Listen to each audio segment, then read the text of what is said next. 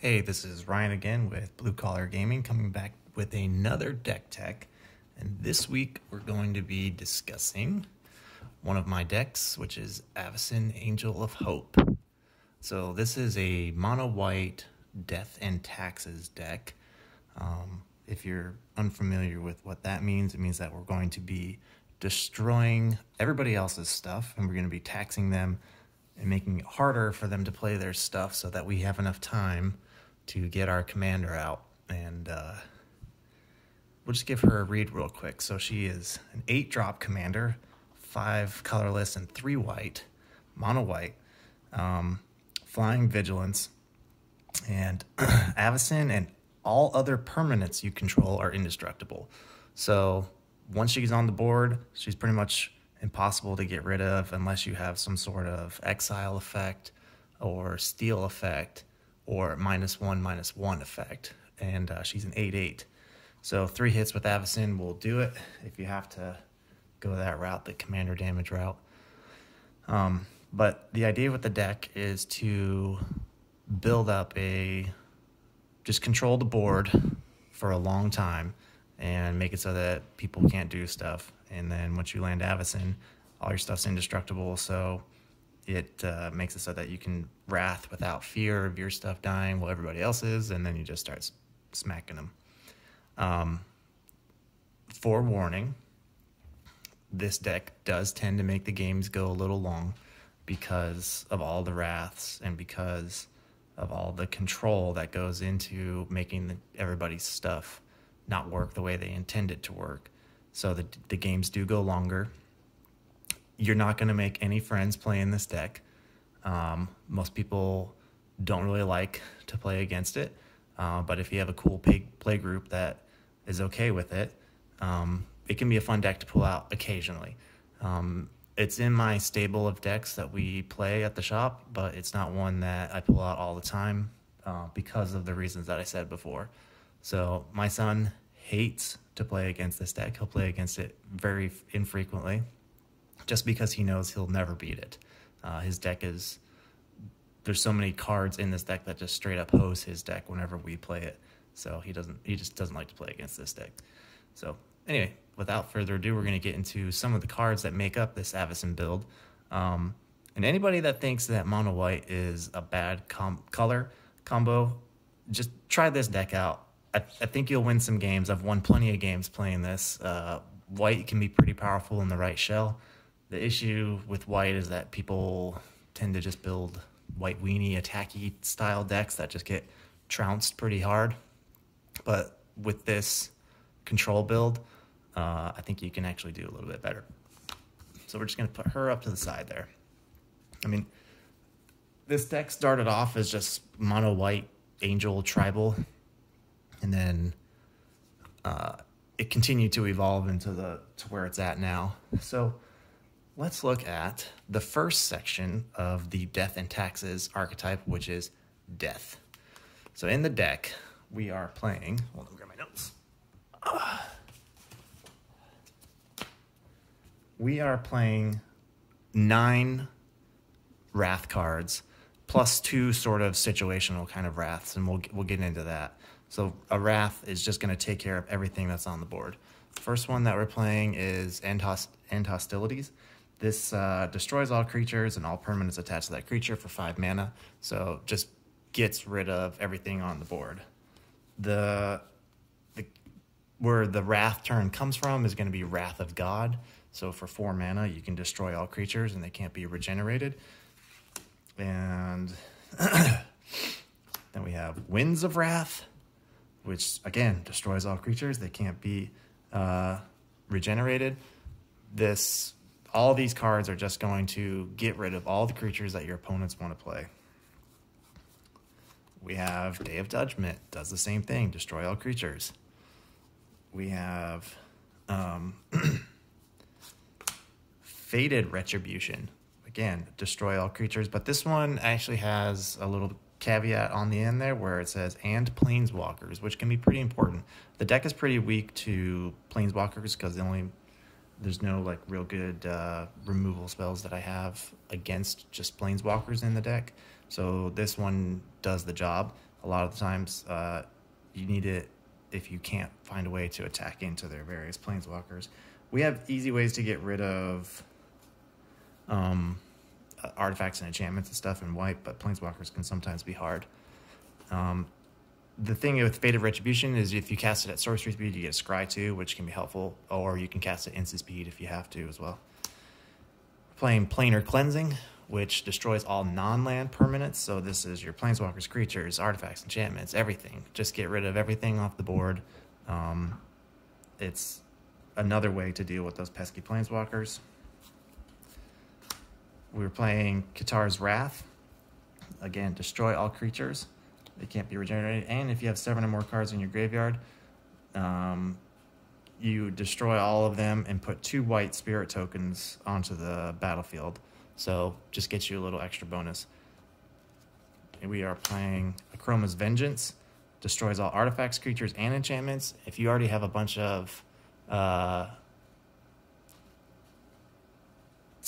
wraths in your hand, or you don't have to worry about creatures for the people that you're playing against, you can always cycle it away for 3 mana and draw a different card. And we're playing Austere Command. You get to choose to either destroy all artifacts, destroy all enchantments, destroy all creatures with converted mana cost 3 or less, or destroy all creatures with converted mana cost 4 or greater. So this one's flexible, so if there's a bunch of big guys out there and a bunch of pesky artifacts, you can use it, that way, or small guys and enchantments, vice versa, any way that you want to kind of change that around. So the cool thing about all these cards is, in the early game, if you don't have a good board position, you can fire one of these off to help get you closer to your commander and just stay alive, right? But once you have Avacyn in play, firing off any of these cards in this stack here will instantly wipe everybody's board but your own, unless they have some instant waste speed to get rid of Avacyn. So it ends up being very much one-sided board wipes whenever you do this with Avacyn in play. Then we have 2 kind of more situational wraths here. The first one is Settle the Wreckage. So this one exiles all attacking creatures that a target player controls. So then they put that many basic lands from their library into play. This can be helpful in the off situations that they somehow steal your commander and make all of their things indestructible. So yes, you have to exile your own commander in order to do it, but at least you've gotten rid of their position while getting rid of the indestructible clause on their stuff. So it's kind of like a safety valve for your deck, as well as gets rid of a bunch of problematic things. If they have, a Avenger of Zendikar with a bunch of plant tokens attacking you, you can at least get rid of all of them. And then the other one is going to be Elspeth, Sun's Champion. So her minus clause with destroy all creatures of power 4 or greater can be useful in a pinch. Typically what we're going to be using her for, though, is the +1 ability to get the soldier tokens and then create an army and then make all of these big army, 3/3 flying indestructible soldiers kill with Avacyn's ability. So that's the big removal suite. That's all your board wipes in the deck. So like I said, there's 9 standard ones, and then there's 2 sort of situational ones here. So chances are that most of the time you're going to have the board well under control with one of your wraths that you have in the deck. Okay. Now let's talk about the taxes part of the deck. And these are all cards that either stop your opponent from being able to do something, or when they try to do something, it's going to cost them more to do it. So it's either cost them more mana or something like that. It's all around just pretty annoying for your opponents. You're going to draw a lot of hate as soon as you start to play some of these cards from some of the players, because they do shut down so many different strategies. So the first ones that we have are going to be Graveyard interaction, and Rest in Peace is probably one of the best graveyard hate cards out there. When it enters the battlefield, you exile all cards from all graveyards.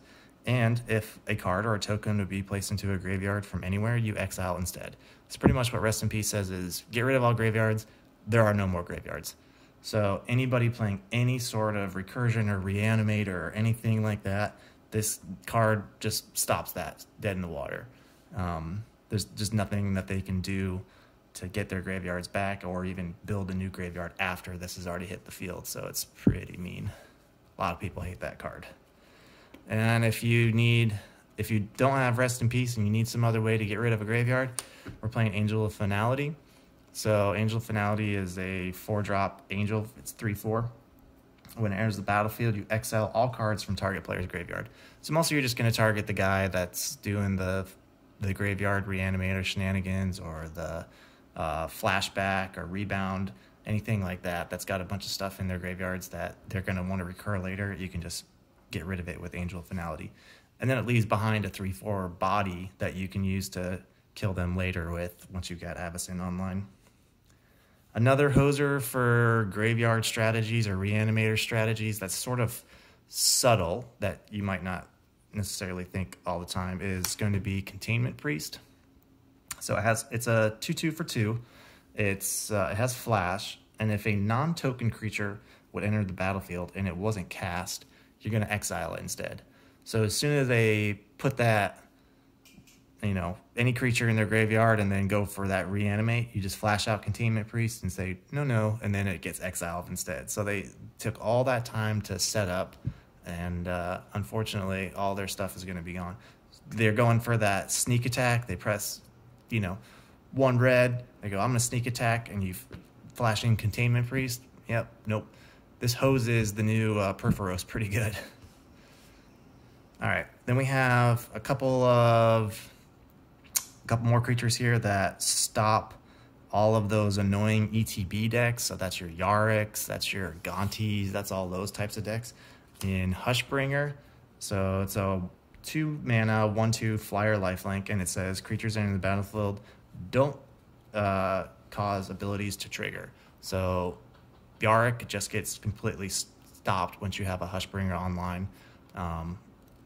Because most of their removal and most of their answers are going to be in the form of ETB effects, it just completely stops all that. And then we also have Hushwing Griff, does the exact same thing, except it costs 3, and it's a 2/1 instead of a 1/2, and it has flash. So you can sneak this one in on somebody, whereas Hushbringer, they see it coming every time. Now we're going to, so those are your stop ETBs, these are your stop graveyard. We have a couple of cards that stop searching, so you can't search libraries. So we have Leonin Arbiter. So it's a 2 mana, 2/2, and it says players can't search libraries. And then any player may pay 2 for that player to ignore this effect until the end of turn. So all of your fetch lands get turned off. All of your tutors get turned off. Anything like that that lets people search libraries, they're going to have to pay 2 to enable that, or they just don't get to do it at all. The other one that goes along with Leonin Arbiter is Aven Mind Sensor. So it's a 2/1 for 3. It has flash and flying. But really what we care about is if an opponent would search their library, they search the top 4 cards instead. So they crack that fetch land, you flash in Aven Mind Sensor, and they say, oh, look through the top 4, see if you find something. And if they don't, then they just crack the fetch for nothing. If they search, Demonic Tutor up something, Aven Mind Sensor says, well, you just get to get something from the top 4 instead of what you're really looking for. So these are some good hoser cards for all those searches through the libraries. And we don't really do that in this deck, so it doesn't really matter to us. There are a few, Hushwing Griff and Hushbringer do turn off a few of our cards, like Angel of Finality, but not enough that it's going to hurt us worse than it's going to hurt our opponents usually. Now we have a couple of cards here that make it so that it's hard for aggressive decks to survive in Blind Obedience. I'm actually going to move this over here so it's out of the glare there. So Blind Obedience is a 2 mana enchantment that says artifacts and creatures your opponent control enter the battlefield tapped. So very good against, heavy ramp strategies, very good against aggressive creature strategies. And it also has extort. So all of your spells, now you can pay an extra white whenever you cast them to have all of your opponents lose a life and you gain a life for each one that lost that much. So it's usually 3. That's helpful to help you stay in the game longer. They can't aggro you out. They can't, your life gain, the incidental life gain actually helps keep you alive longer till the end of the game.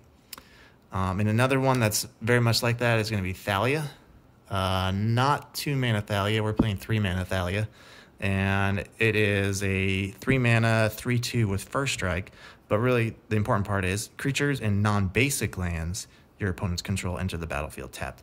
So again, slowing down your opponent's creatures, slowing down their mana base, either with artifact tapping or non-basic land tapping.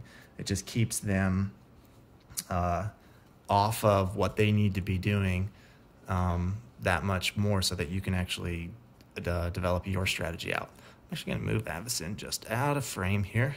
The next one is the taxes part that we were talking about. So the first one that we have is going to be Aura of Silence.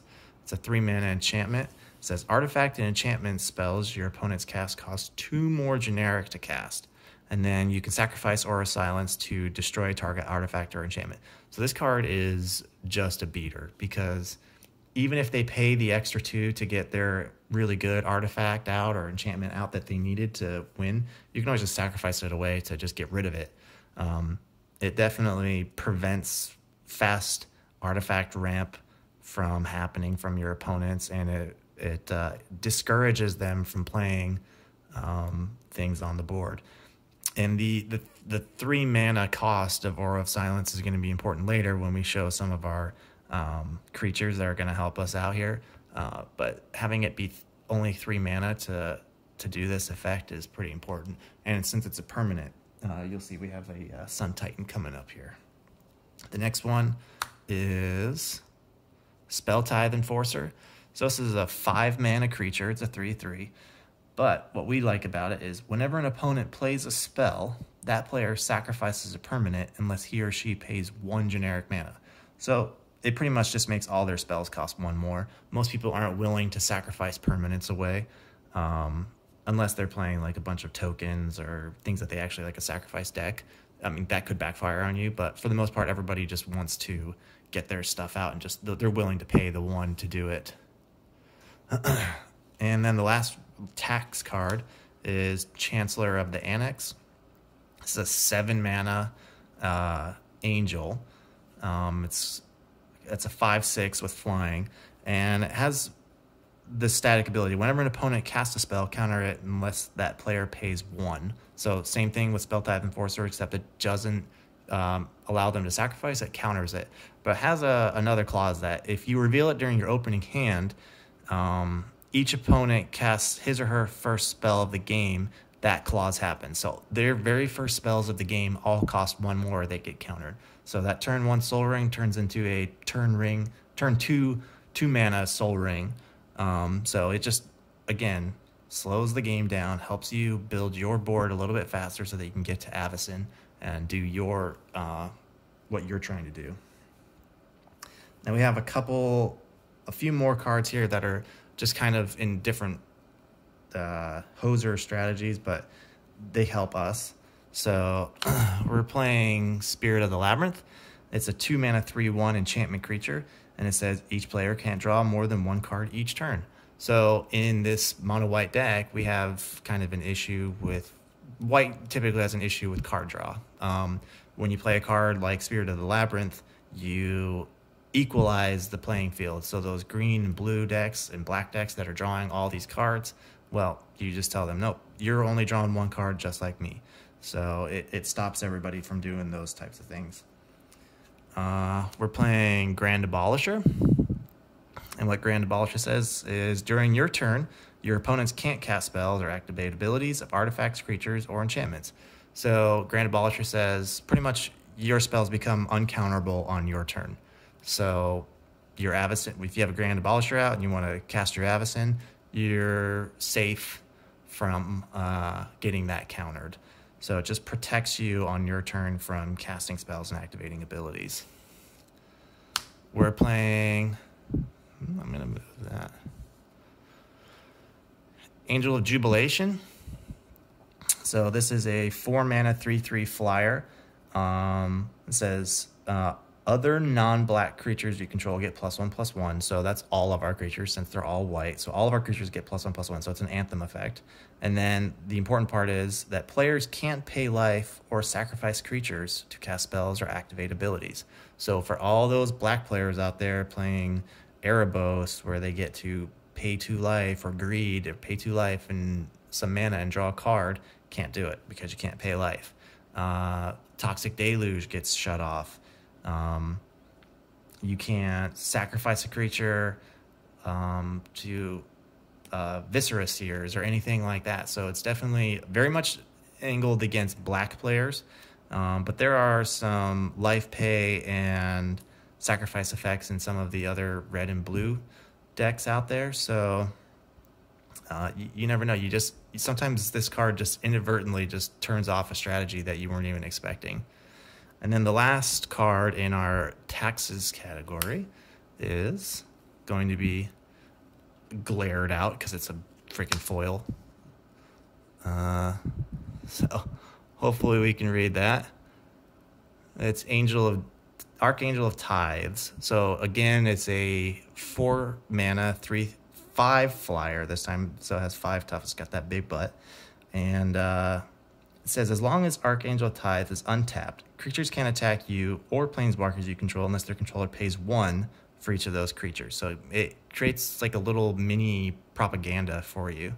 And if it's attacking, then creatures can't block unless they pay 1 for all the creatures that are attacking. So once people don't usually want to attack you once you play this out because they don't want to waste their mana on their turn. And then once you're attacking them, then they don't want to keep mana up, so you can usually attack pretty freely into them. So it's just, in the early game when you're trying to build up, it's very good defensively. In the late game when you're trying to start attacking and winning the game, it's good because then they don't want to keep their mana up to prevent blocks. So it just helps. And the fact that it's a 3/5 flyer doesn't hurt either. A lot of these have a lot of white pips, so your devotion to white gets pretty high. So that's also an important thing to think about in this deck, since we do play things like Nykthos and Heliod, which we're going to talk about later. Okay, so that is all of the tax creatures. Again, none of these things are going to make you friends. Everybody's going to be coming after you as soon as you play some of these cards. I mean, these things are not, fun for the table typically. So be aware that when you drop these, to have a plan, because the table's going to turn on you. All right, so we got Avacyn. She's a pretty ridiculously powerful card. So everybody is going to be after her in some way or another, either through exile effects, through steal effects, through minus effects, whatever it is. There's got to be, they have to get rid of her. Otherwise, she's just going to take over the game if it's bouncing it with Cyclonic Rift or whatever. So we have to have ways to protect our commander once we have her in play. So oftentimes you might play her a little bit off curve if you need a way to do this, or you set up early and then you have the items in place ready to go for when you do drop her. So some of the early things that we can play in order to help protect Avacyn are going to be Mother of Runes. So it's a 1-mana, 1/1, and all it says is tap, target creature you control gains protection of the color of your choice until end of turn. So if they have that Cyclonic Rift not overloaded, or if they have a Mind Control, or if they have a Utter End or something like that, you just tap this, say, hey, protection from blue or black or white or whatever, and now that spell fizzles. Mother of Runes is pretty cool because she can actually target herself as well, so that's something to keep in mind. So if they go after, you can always block with Mother of Runes and tap and give protection against the color that the creature that you're blocking is. Another new one is Giver of Runes. much like Mother of Runes, except it says another.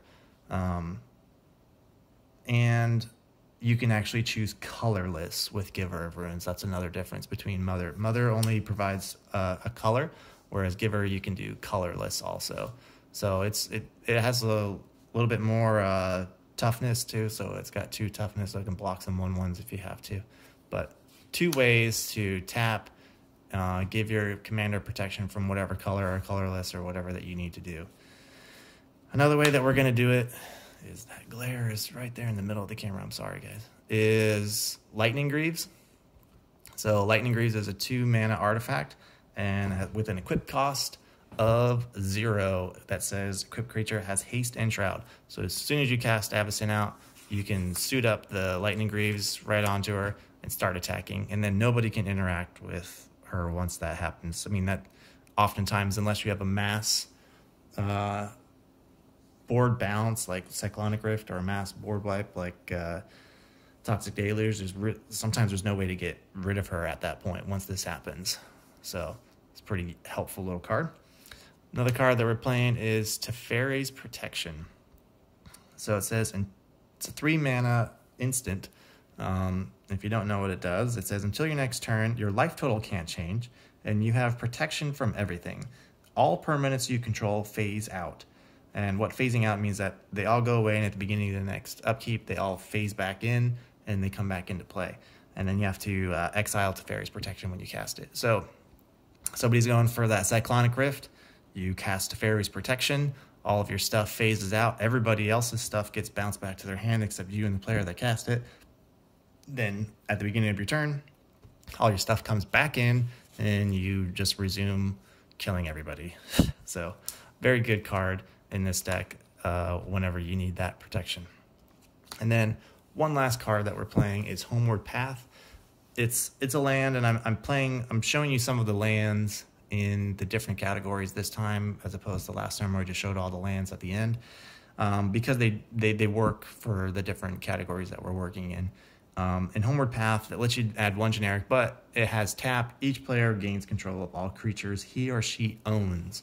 So if somebody does go for that mind control effect and steals Avacyn from you, you can just Homeward Path it back, and you get it back on your side of the board. There are, definitely cards out there, Memnarch and other things that can steal your stuff away, but Homeward Path will ensure that you have the way to get them back. So that's it for our protection suite of Avacyn. We only have 5 cards that we're using to protect her.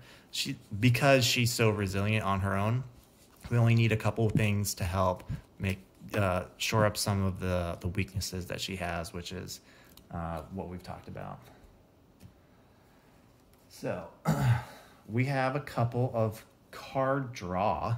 So we had Spirit of the Labyrinth, which made it so that the other players couldn't draw cards. But if we don't have Spirit out and we need to draw some cards, we have a couple ways to do that. First one's going to be with Mind's Dilation, which is a 5 mana artifact that says whenever an opponent draws a card, you can pay 1. If you do, draw a card. So this is a great mana sink for us, because if you have open mana, you can just leave 3 open, let it go around the board. Everybody's going to get a draw step. You can pay 1 at everybody's turn and draw 3 cards. So if you need that late game card draw, Mind's Eye is going to be really good for you. Then if you have a player that likes to play a bunch of cards being drawn at one time, they play, Mold Drifter, Blue Sun Zenith, whatever. They pay a big card draw spell.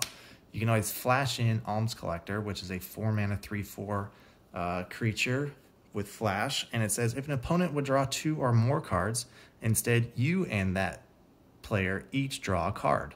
So they don't get their big card draw, and you guys just both get to draw a card. So it helps control them from drawing too many cards, and it helps you get more cards in your hand, and it gives a body that you can then attack with later, because it's going to be indestructible with Avacyn.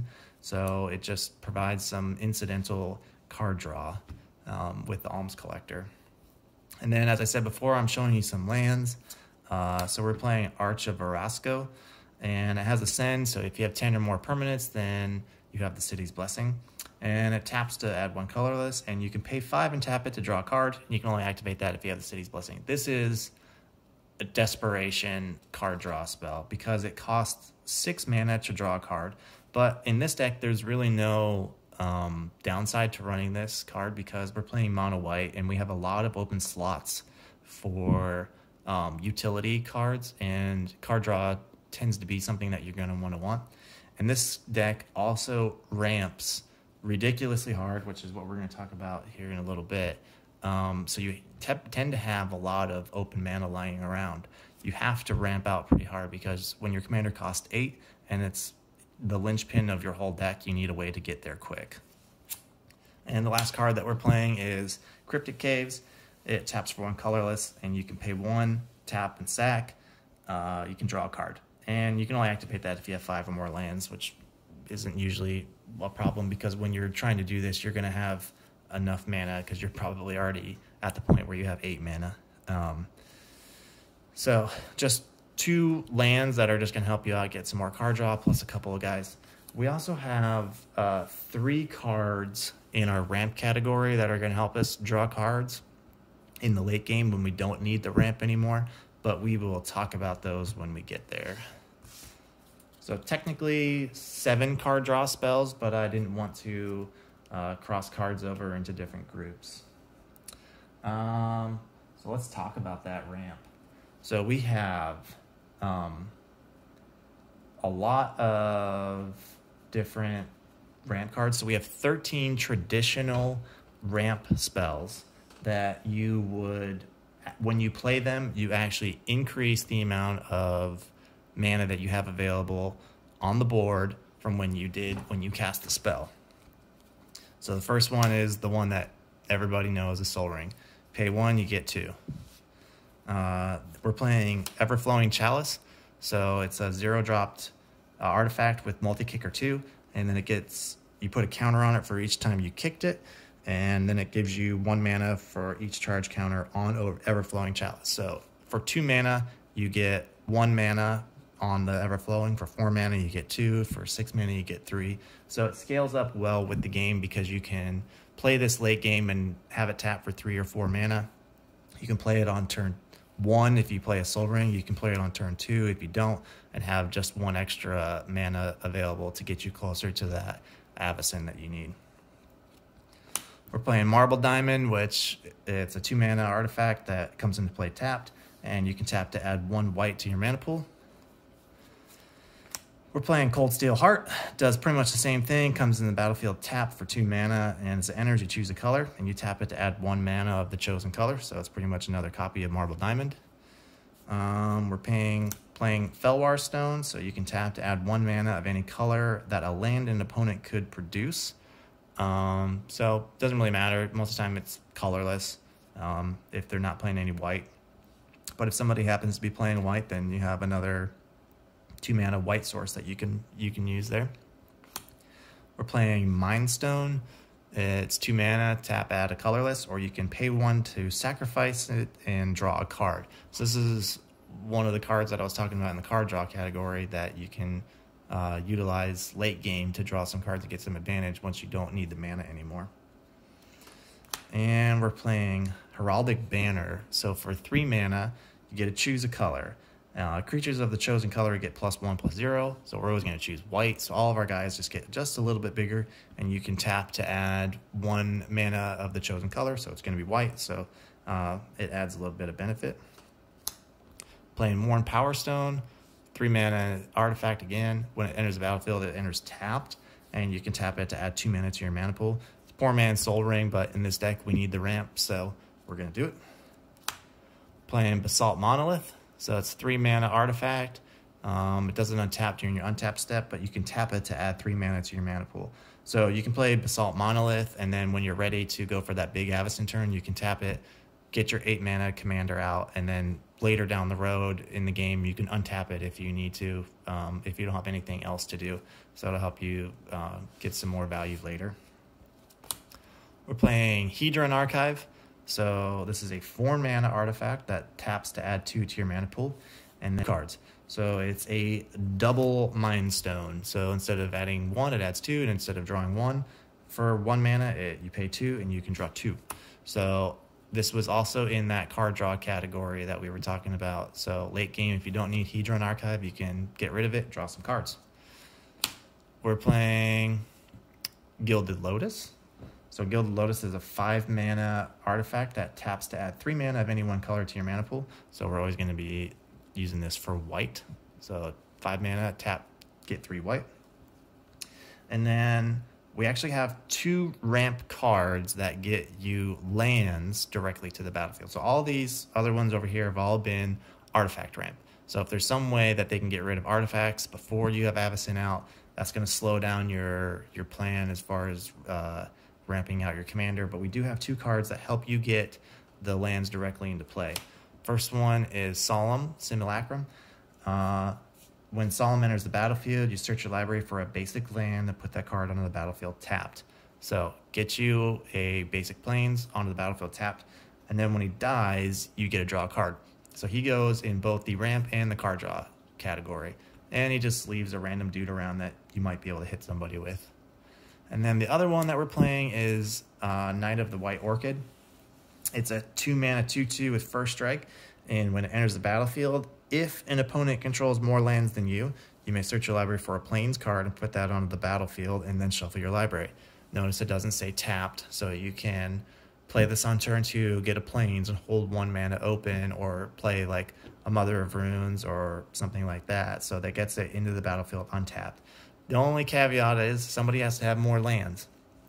So typically when you play Avacyn, you don't want to play first. That's a pro tip. Because you want other people to have 1 more land in play than you. Because on turn 2, if you're playing first, you're going to be the first one to have 2 lands more than likely. So definitely with this deck, you don't want to play first.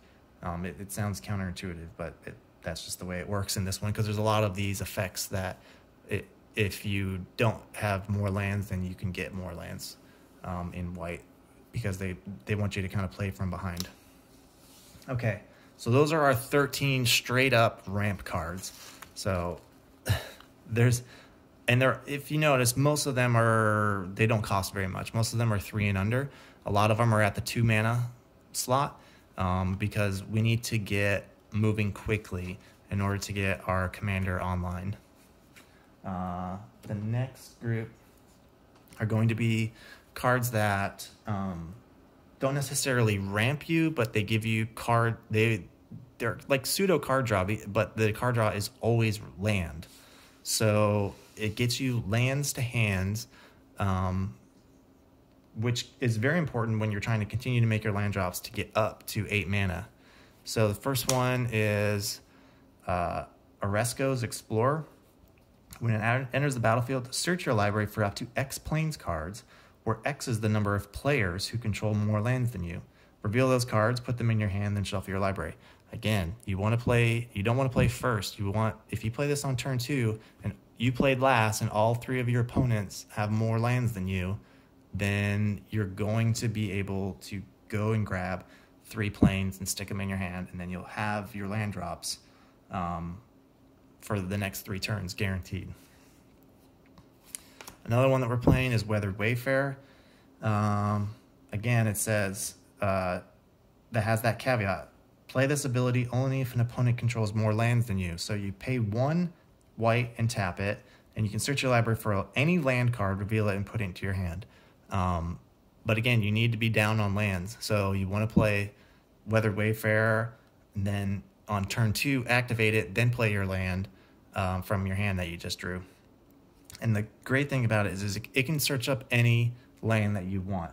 So you can look for that Cryptic Caves. You can look for that Nykthos. You can look for some of these other utility lands that we're going to get. You don't have to just go and grab a basic plains. You can grab the correct land that you need at the given time and get it into your hand and into play. So again, more cards into your hand. It's pseudo card draw. It's pseudo ramp. It just makes sure that you get to where you need to be. The last one is Land Tax. So it's a 1-mana enchantment. During your upkeep, if an opponent controls more land than you, you may search your library and remove up to 3 basic land cards and put them into your hand and then shuffle. So you always if you're behind, you're going to use your land tax, get your 3 planes. Word of advice on land tax, if you've never played with this card, always grab 3. Does not matter. If you have land tax in play and you grab 3 lands and then your hand is going to be over the 7 card limit at the end of your turn, doesn't matter. Just discard them. Discarding your lands or discarding anything else is going to be better because you're getting those lands out of your deck. Because if you have land tax online and you're perpetually behind on your lands in play, getting your lands out of your deck, which is going to mean that the cards that you draw are going to be more action cards and less dead land cards, because land tax is getting you all the lands that you need. So just get them out of your deck. I mean, with land tax, you don't need that many lands. Maybe if you get up to 10 lands, why would you need any more than that, especially with all the ramp cards that we just showed you, all the artifact ramp. You can take all the other 10, 15 basic lands that you have in your deck and just throw them in your graveyard. Then more of your deck is actual gas and not crappy planes at that point. So always grab 3. That's my advice. Anyway, so these are the 3 that require you to be behind on lands. So that's why you always want to play not first. And then you can go grab those lands out of your deck, get them put into your hand, and you can always make your land drops with these guys. The next, we have a couple more ramp cards. I'm calling them Ramp Light. And in Smothering Tithe is one of them. It's a 4-mana enchantment. It doesn't really ramp you because once you're at 4, you're not really in the ramp game as much anymore. But it does get you so much value. It says, whenever an opponent draws a card, that player may pay 2. If he doesn't, you get a treasure, which means you can sacrifice it to add 1 mana of any color. So every time they draw a card, they have to make a decision. Do I want to pay 2 or do I want to let you have a treasure? This can get out of hand very quickly. If you drop this early, nobody's going to want to pay the 2 because they're going to be developing their board. I have gone... I have played Avacyn on turn 3 with this deck because I have gone Soul Ring into turn 2 Smothering Tithe. Nobody paid the tax on Smothering Tithe, so I had 3 treasures into land drop number 3. So I had 3 treasures plus Soul Ring plus 3 lands, and I cast Avacyn on turn 3. So this card is pretty freaking busted. You can get your commander out super early, and then nobody can really interact with it. So it's a very, very good card. The other one that we're playing is Oketra's Monument. It says, white creature spells you cast cost 1 less to cast. Okay, well that makes Avacyn a 7-drop commander instead of an 8. And whenever you cast a creature spell, create a 1/1 white warrior creature token with vigilance. So it just gives you incidental value on the board. Those little tokens can help when people try to do sacrifice effects. So you can just sacrifice the tokens off instead of one of your more valuable creatures.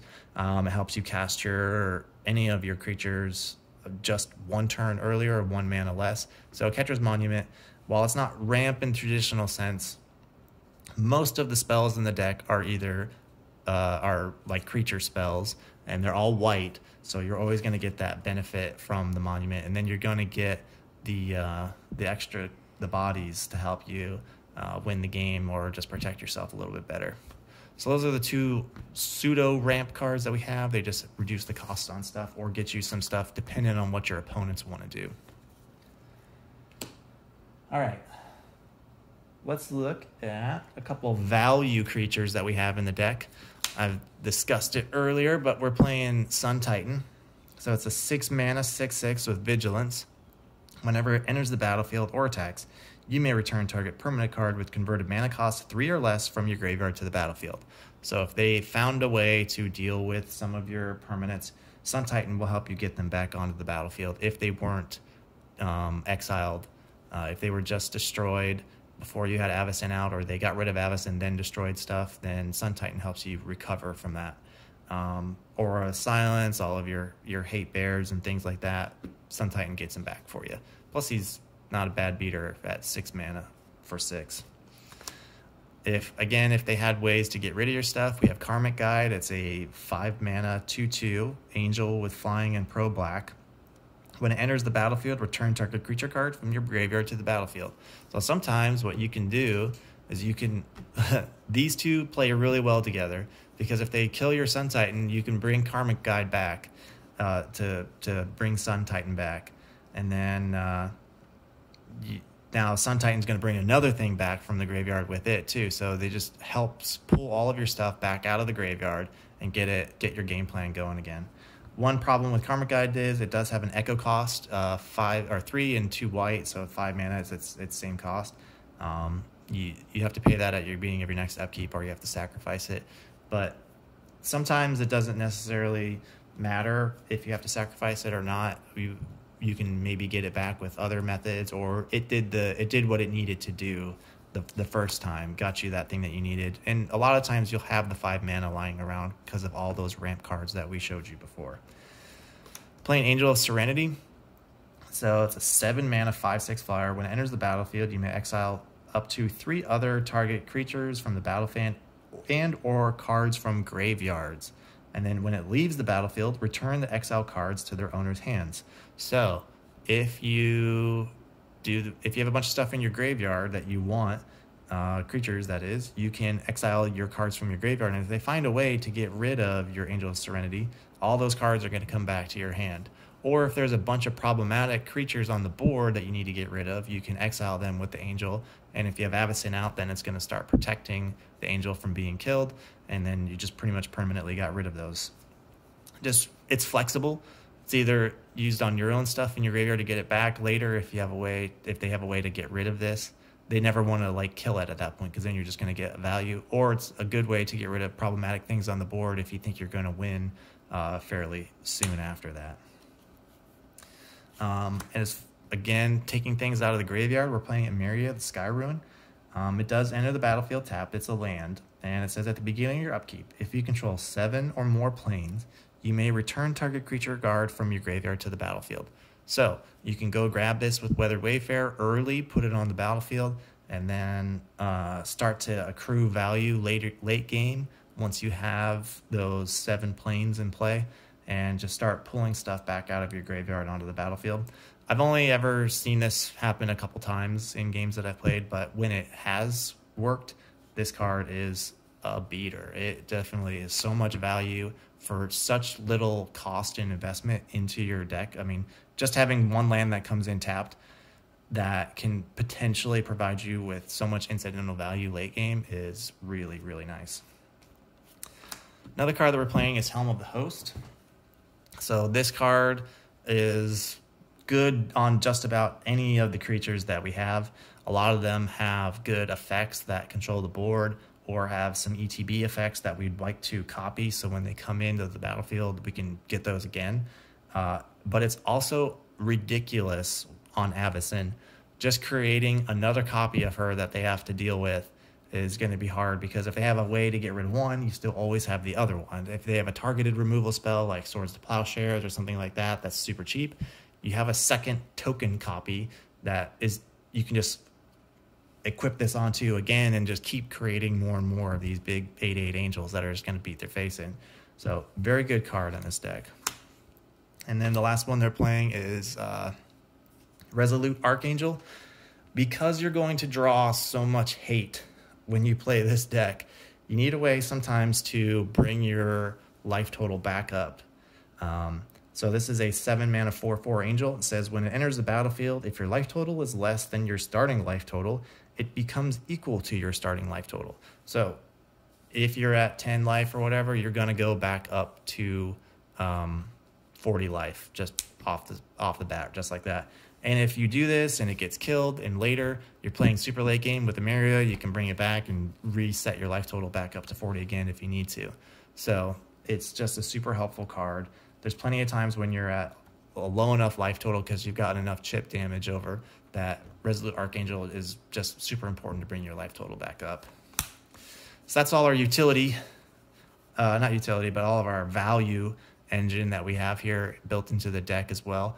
People don't think that things like this equate to card draw, but it does. When you're playing the Sun Titan and you're grabbing something back out of your graveyard and putting it into play, it's not really card draw, but it's definitely card advantage, because you've gotten 2 things for 1, whereas somebody else was paying 1. Same with Karmic Guide. Same with Resolute Angel of Serenity.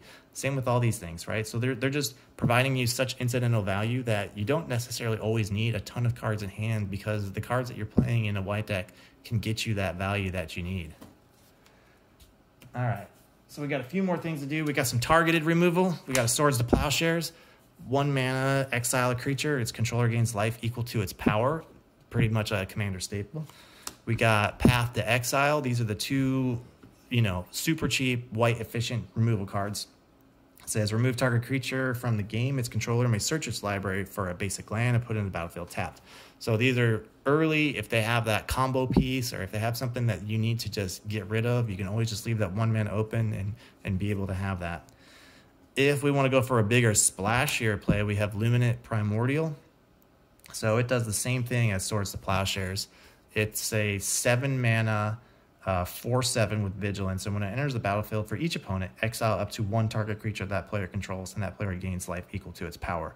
So it just gets rid of 3 things on the board that are problematic and makes it so that you have a guy that you can attack in with as well. We're playing Return to Dust. It's a 4 mana instant. It says exile target artifact or enchantment. If you cast this spell during your main phase, you may exile up to 1 more target artifact and enchantment.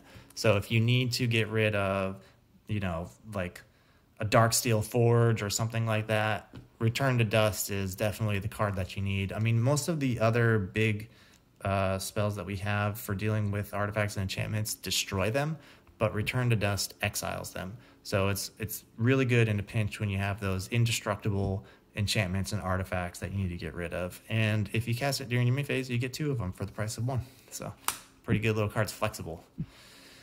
We're also playing Council's Judgment. It's a 3 mana sorcery, and it says Will of the Council. So this is a keyword ability. It says starting with you, each player votes for a non-land permanent you don't control, and exile each permanent with the most votes or tied for the most votes. So this is a very cool card in Commander, because you can try to convince people to get rid of the problematic things on the board, or if 2 different things get selected on the board, then it exiles 2 different things if they're both shared for the most votes. So if 2 people vote for one thing and 2 other people vote for something else, then they both get exiled, and they can't be yours. So it's just going to get rid of whatever's on the board that's causing a problem at that particular time. Council's Judgment is going to be the way to get rid of it, and it can't be your thing. So that's very helpful. So these are all of our targeted removal spells. As you can see, they're all exile effects, because all of our mass effects are going to be destroying them. So we needed a way to get rid of some of the problems that we see that we can't just destroy. We're playing 2 counter spells, and we're playing white. So it's like, what? There's white counter spells? Yes, there are. These will catch people so off guard that most people don't ever see these coming. So we have Mana Tithe for 1 mana. It says counter target spell unless its controller pays 1. So you can just, if they tap out for something huge, Mana Tithe will get them every time. You can just hold it in your hand. People will think you probably have Path to Exile or Swords to Plowshares or something if you're always leaving that 1 mana open. But if they know you, they know that you're going to have the Mana Tithe. The other one that we're going to play is one that a lot of people don't really play, but you should be playing in your white decks. If you're playing a mono white deck, is Lapse of Certainty. It says counter target spell for 3 mana. If that spell is countered this way, put it on top of its owner's library instead of that player's graveyard. So pretty much it's counter your spell, put it back on top. But if you're countering a counter spell and you're trying to do your big thing, say it's cast Avacyn and they go to counter it. If you Lapse of Certainty it goes back on top of their library. By the time they draw it again, it's not going to matter because you already have the item in play. So that counterspell is a dead card at that point. If they're going for a big spell that's going to win them the game right then, Lapse in Certainty will put it back on their library, and maybe the board can rally together to kill that player off or whatever instead of letting them cast that game-winning card again. Maybe they set up a bunch prior to that happening, and when you counter that last piece, Now, if they go to cast it again, it's not going to be as good as it was the last time. Say they play like Mana Geyser and they get, 40 mana, and then they play, a huge X spell. You just lapse the certainty of the X spell, and then the next turn when they only have, 6 mana again, it doesn't matter. It's not going to be nearly as bad as when they had all that mana that first time. So this card is actually pretty powerful. It doesn't look like it on the surface, but in this kind of a deck, it really can help you win the game. So those are our 2 counter spells. No one ever sees them coming. Then, since we make so much mana, you saw all those ramp cards that we played before. Sometimes you just need something to do with it late game. So we're playing some mana sink type cards. One of the big ones is going to be Finale of Glory. So it's it's white X, and it says create X 2/2 soldier creature tokens with vigilance. If X is 10 or more, also create X 4/4 white angel creature tokens with vigilance. So Avacyn costs 8. If you want to do the 10, it costs 12. Getting to 12 mana is not that hard to do in this deck. You can get there pretty consistently. And this card is just a game winner because 10 4/4s and 10 2/2s that are indestructible usually are just going to win the game. There's just nothing that they can really do against that. And then all of your stuff has vigilance. This has vigilance. All of these things have vigilance. So you can attack with no problem. No one's going to hit you back because you have all these blockers in place too. So huge card for the end game when you have all that mana and nothing else to do with it. Another card that we're playing is Entreat the Angels. So it's an white, and then double X. Says create X 4/4 white angel creature tokens with flying, but it also has Miracle. So for white X, you can cast that card for its Miracle cost if it's the first card you drew. So you can just dump out a bunch of angels late game if you draw this card as a Miracle.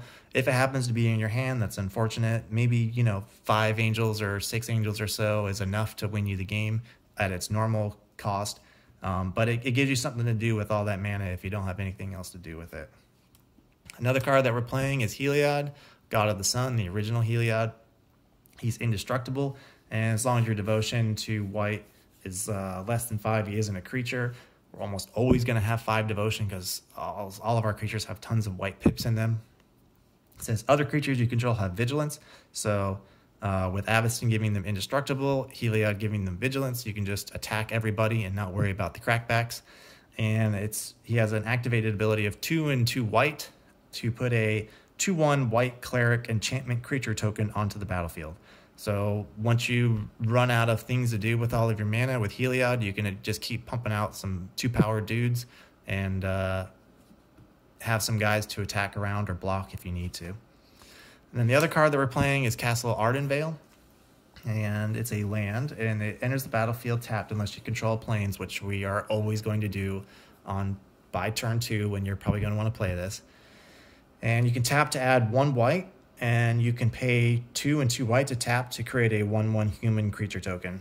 It's not the most powerful ability, but it's free value on a land, so might as well do it. It helps you pump out some more guys that you can attack with or block with for very little cost to our deck. Finally, we have a couple of utility lands. Our big one is going to be Nykthos, Shrine to Nyx.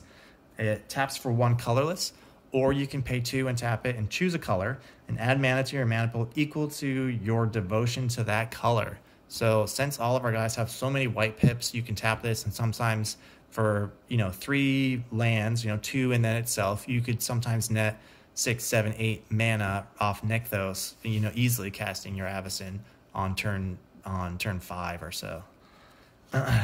We have New Benalia, which it enters the battlefield tapped. So we have a couple of cards that come in tapped, not very many. You don't want too many cards that come in tapped, but this one does. And it taps for a white mana, but when it enters the battlefield, you can scry 1. So it's just a little bit of extra free value when you want it to help smooth out your draw a little bit. You can really cut this, just play in other planes. It doesn't really matter. It's not that great of a card. It's not a huge game changer if you don't have that one. We're playing Idyllic Grange, which is technically a plains, so this does work with your Emeria. So idyllic range enters the battlefield tapped unless you control 3 or more other planes. So you have to have 4 planes on the battlefield, which we usually are. And when it enters the battlefield, you just put a +1/+1 counter on a creature. Putting a counter on one of your smaller guys to get in for more chip damage is going to be just incrementally better. You just get, instead of having a 3/3 flyer, now you have a 4/4 flyer. That really makes kind of a bit of a difference when you're talking getting people down. And it's practically free to play. If it comes in tapped, it comes in tapped. You don't need it. If it doesn't, you just get a little bit of value on it. And then the last one we're playing is Windbrisk Heights. So it has Hideaway, so you can look at the top 4 cards of your library and you can put a card underneath of it, and then you can cast that card later if you meet the Hideaway clause. So it taps for a white, and if you pay white and tap, you can play the remove card if you attacked with 3 or more creatures this turn. So pretty easy to do in this deck when we have all the little tokens that we are creating from all the different sources and all the creatures that we have lying around from the early game. You can usually play the whatever card that you have on your Windbrisk Heights for 1 mana, and it could be a big Wrath that you could do like mid-combat after you have Avacyn out. It could be, you know, whatever, just another big creature that you just got to pay 1 mana for. It's just really a great card. Like I said, there were other utility lands. There's 9 utility lands in total that we showed in some of the other categories because they fit into those. These are just generically good. Don't fit into any of the other categories. And finally, we are playing 25 basic planes. So get your planes out. The deck only plays 34 lands total, and that seems pretty low for a commander deck. Most decks are playing lands, but when you play pretty much 18 ramp cards, you don't need that much land. And when you're playing cards like the land to hand cards like land tax and things like that, you're going to be pulling all these out and pretty much dumping them into your graveyard anyway. You don't need that many lands in your deck. Avacyn can come out very easily on some of those earlier turns without having too much. You might have to be somewhat aggressive with your mulliganing to make sure that you have a good combination of lands and ramp cards in order to get you to the desired outcome, but that comes with playing the deck and learning how to do it. You just have to be more cognizant of what your end goal, which is to get Avacyn out as quickly as possible. So if your hand doesn't do that, maybe ship it back. Anyway, so that's the deck. Fun for me to play, like I said, not so fun for other people to play against because it pretty much shuts down all of their stuff that they want to do. Your meta may enjoy this deck or it may not, up to you. I would forewarn people when you play it, like I said. It is fairly pricey. I think it's, I don't know, I'd have to go and check the stats on it again, but last I checked it was probably $300 or $400 deck for mono white. But it can definitely be worth the time if you're interested in a deck like this. So that's it. I want to thank you all if you made it to the end here. Thanks for watching the video. Go ahead and press like and keep watching the videos that the channel produces. And we'll see you for the next deck tech.